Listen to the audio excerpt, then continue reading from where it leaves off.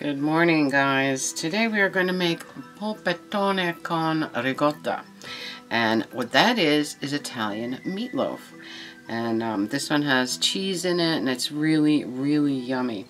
So we're going to make the polpetonne first, and then we're going to make a fresh tomato sauce, a light fresh tomato sauce to go over the top of it. Not to cook with the sauce on, but you're going to serve it with the sauce.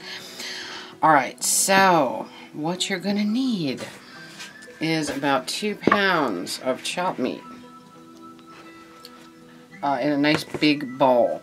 You're going to need parsley, you're going to need salt, you're going to need pepper, you're going to need nutmeg, you are going to need cubed mozzarella, you're going to need scallions, chopped scallions. You're going to need 2 eggs. You're going to need grated Parmigiano Romano cheese. You're going to need ricotta. You're going to need breadcrumbs. I'm using day-old bread that I'm going to soak in milk and squeeze out before I add to the meat. And you're going to need olive oil. Alright, so let's get rolling. First thing we're going to do is soak our breadcrumbs in milk.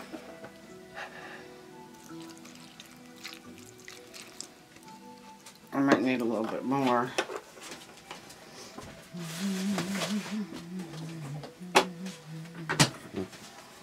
It's snowing, it's snowing, snowing, snowing. It is snowing a lot. And looks like it snowed most of the night because it's well covered out there and it's still coming down. So it is the perfect day for a beautiful meatloaf. Alright, what you want to do is get your bread nice and wet. This is at least day-old bread, okay? Because you don't want it to be too soft, because once you get it wet here, you're going to break it up into your meatloaf.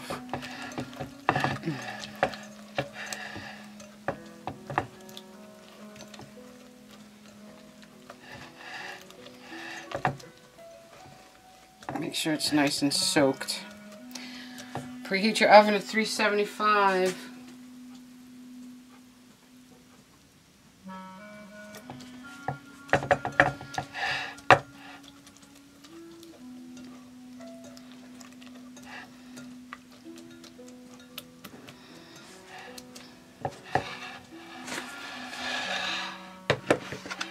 A nice big bowl. I hope you can see inside this bowl. I'll move it around as we need to.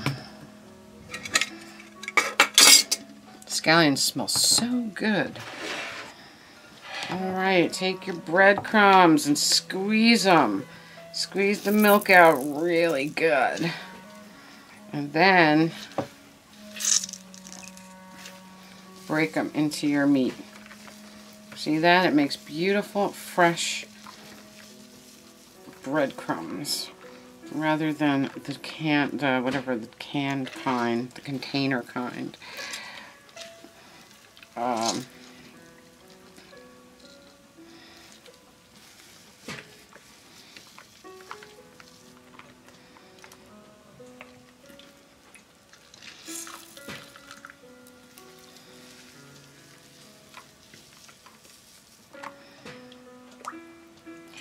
And this is this is a little over 2 pounds of chopped meat, but you could eyeball it, you know, depending on how much chopped meat you have. You can adjust your breadcrumbs or other ingredients accordingly.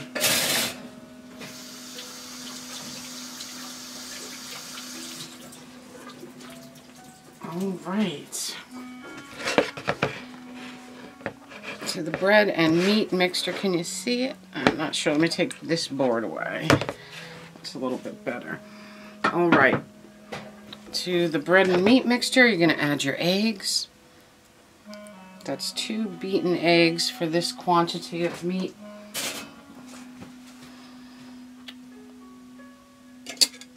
going to grate some beautiful nutmeg into this.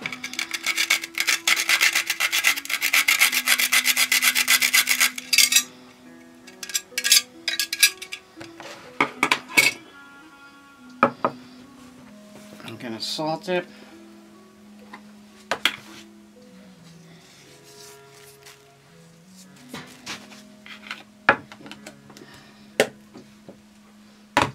Add your fresh ground pepper.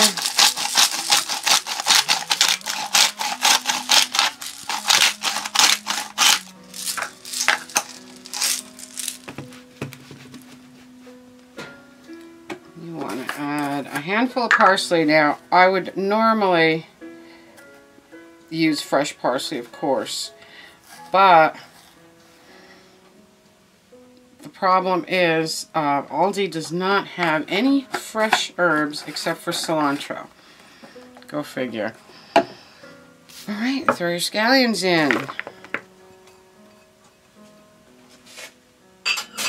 And with clean hands, get in there and turn this. Mix it.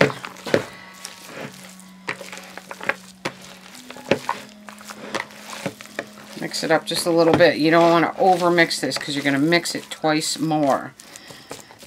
Let me wash my hands.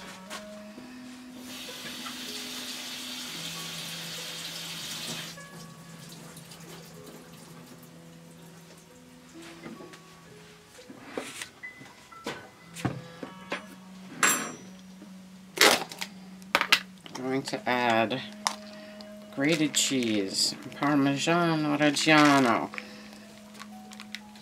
or Pecorino Romano, or Grana Padano, whatever grated cheese you have, use whatever you like. Mix it up just a little bit more.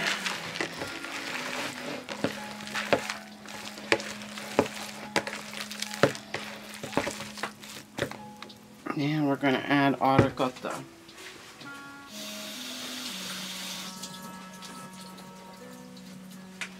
Ricotta is what keeps this meatloaf moist.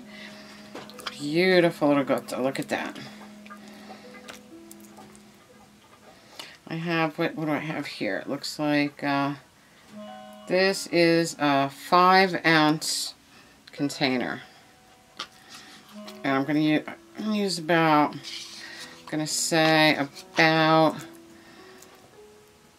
2/3 of it, perhaps.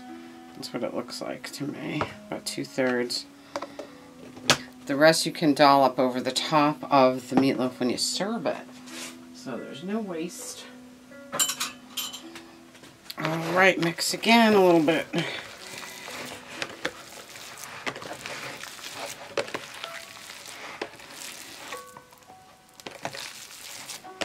It looks beautiful already, right? Look at that. Now this is when you want to mix it pretty good. Make sure everything is incorporated.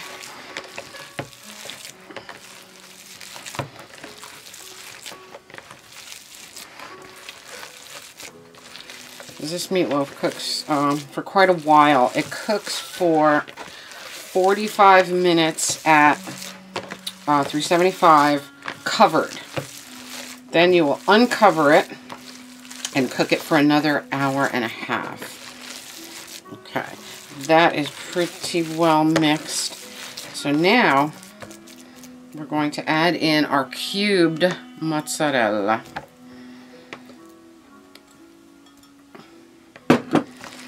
This way, when you cut into it, you got these little melted bits of mozzarella in, among your meat, and oh gosh, just amazing. I mean, you can just imagine how good it is, right? Just by the ingredients. And it's really, it's not hard. There's a lot of stuff in it. There's a lot of cheese in it. But it's not a difficult thing to make. So make sure you get your mozzarella well in there, well incorporated. So I don't know when the snow is going to stop. We're supposed to get more tomorrow night into Monday, which is a drag, because we really don't We hate snow on work mornings. It's such a drag. It's bad enough Monday mornings without snow, you know what I mean? Alright, get your mozz in there really well. Looks really, really yummy already. Okay, I think we're pretty well mixed. Couple more turns, and we'll put it out into our... You can shove the little mozzarellas down in there. Okay. Looks really, really good.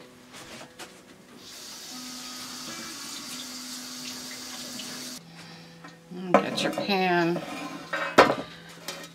Coat it with a little bit of olive oil and brush that olive oil around. Brush it all around the pan.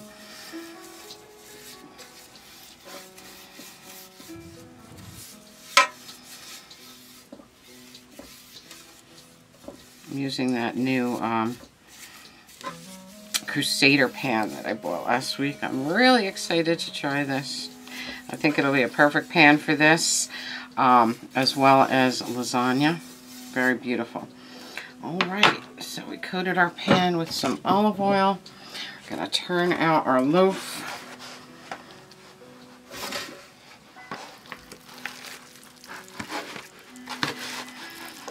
And we're going to shape it.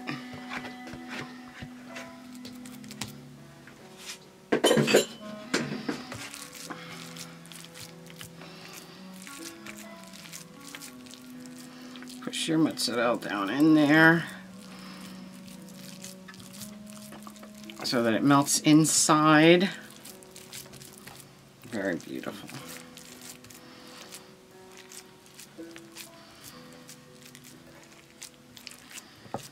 You want it to be pretty even loaf. Now see how quick and easy that was?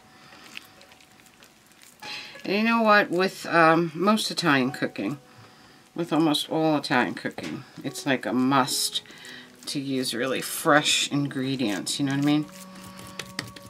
Look how beautiful that is with the scallions peeking out and just beautiful. Alright. I think we're good with our loaf.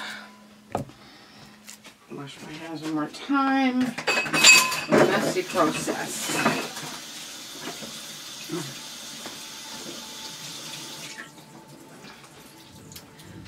Then what we're going to do is drizzle a bit of olive oil on top. Just a little bit. And we're going to brush it across the top.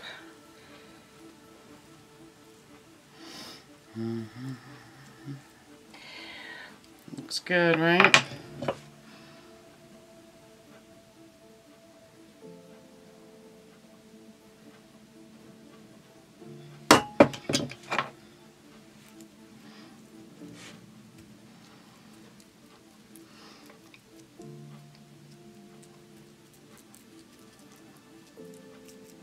Okay, all brushed and ready for the oven.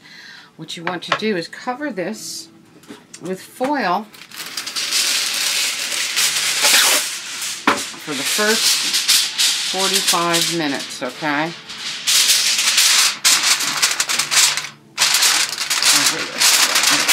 Foil and put it in the oven, 375 for 45 minutes.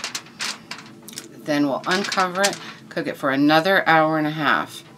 Then it'll be ready.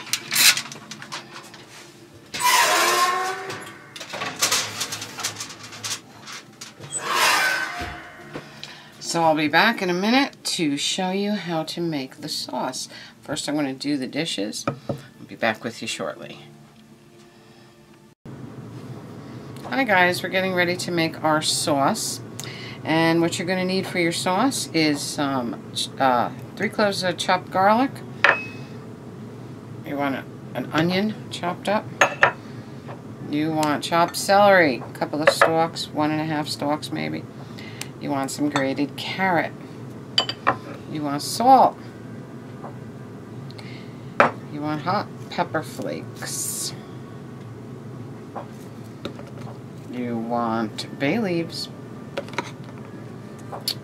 basil, and black pepper. Now basil, I would prefer having fresh basil, but again they only had cilantro and Aldi. The other thing they didn't have was canned canned plum tomatoes or San Marzanos, which I really wanted. So I had to get plum tomatoes and clean and chop them myself. That's the thing about Aldi. You know, they have most of what you need, but not everything all the time. And so rather than run around and go to another store, I just got the plum tomatoes and I washed and chopped them myself. So this will be fun. So I'll take it to the stove and we will start our sauce. Alright guys, we are going to make our sauce. This is a French oven, a Frenchie, not a Dutchie. A Dutchie is round, a Frenchie is oval. So in our Frenchie, there's also cast iron, enameled cast iron. So you can only use, you should always use a wooden spoon in your enameled pans because you will scratch it otherwise. Into the Frenchie we put olive oil. We coated the bottom with olive oil. And in here I put the onions and the celery, because the celery and the onions take a little bit longer to cook down and soften. So we'll get those going.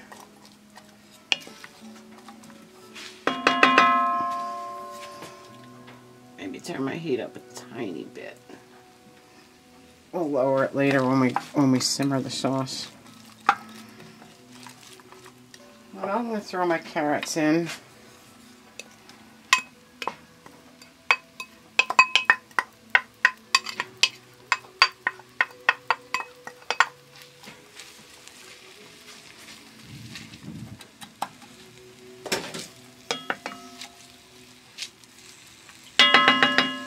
I'm going to do some of the seasoning here.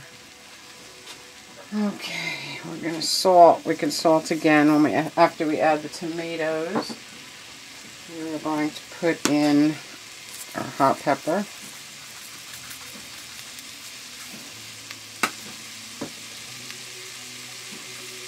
Put a couple bay leaves in there.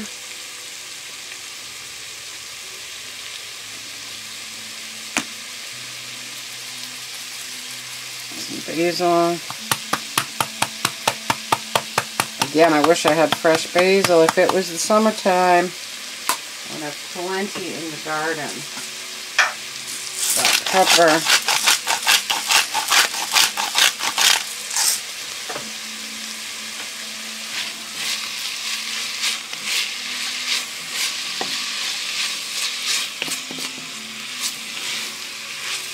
And I'm putting my garlic in the beginning because I don't want it to burn, because that will impart a horrible taste to the entire sauce. So we'll let this go a little bit before we add our garlic. Turn it down just a tad. It's smelling really good.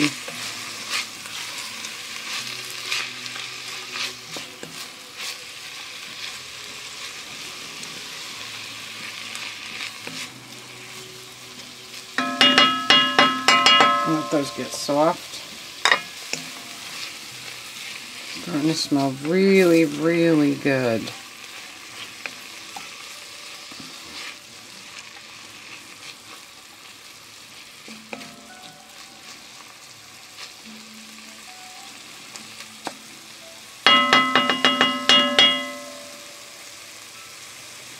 Okay, we're going to put our garlic in.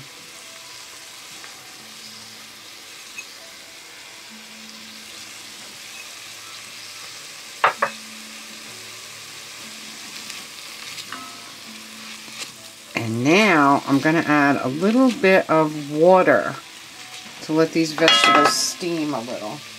A little bit of water. I'm going to let those steam. There's about a cup of water. I'm going to let those steam down a little bit. After they steam for a little while, I will add the tomatoes, and I'll come back and show you. the tomatoes. Veggies look nice and soft and steamed. Nicely soft. Okay, so we're going to add our tomatoes.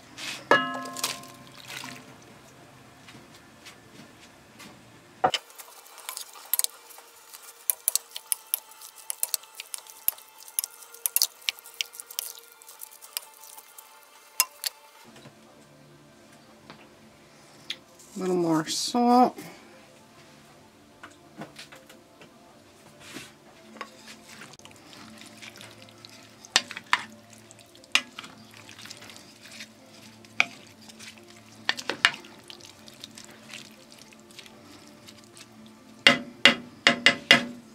Alright, now what we're going to do is cover this and simmer it until we like the consistency. So maybe we'll look at it in about a half an hour, and if we need to go more, we will. And that's all there is to the sauce. Back with you in a minute. Okay guys, I've been simmering here for about 20 minutes. It's looking really, really, really good. But I'm going to let this go at least another half hour. So I'm saying maybe an hour total would be good on this. You could actually simmer it as, you know, as long as you want. The more you want the tomatoes to break down, the longer you simmer it. And taste it. See if you like the consistency. If not, you can simmer it longer. You can leave it chunky like this, which is nice also. But that is looking really good.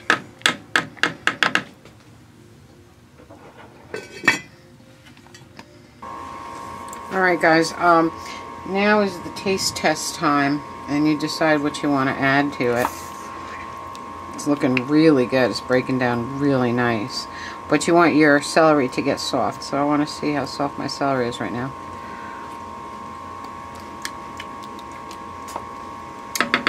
Still a little bit crunchy.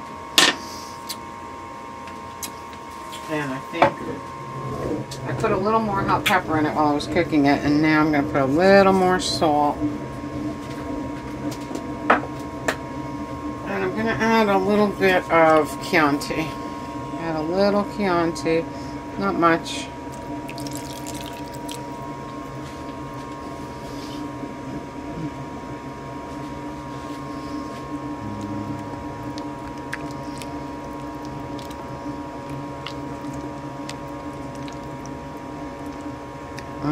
Doesn't that look beautiful? Yummy! So my neighbor just shoveled my driveway and my walk, so as soon as I finish cooking, I can pack it up, bring it to my father, so get out and see how the roads are. Of course I have a Jeep, so it's not an issue for me.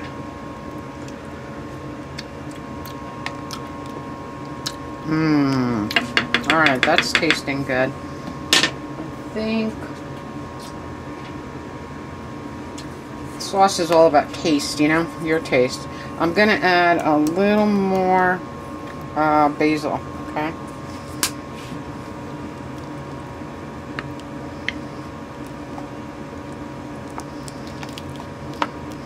And the last thing I'm going to add is a tiny bit of sugar,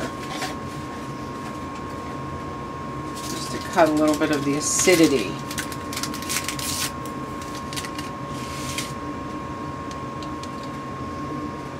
Just that much.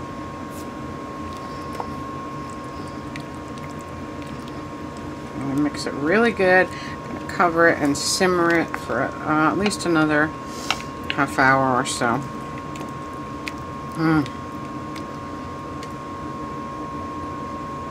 Smells really good. You can add anything that you like to your sauce. You could leave out anything you don't like. You don't have to put celery and carrots. You could just do the onions and garlic.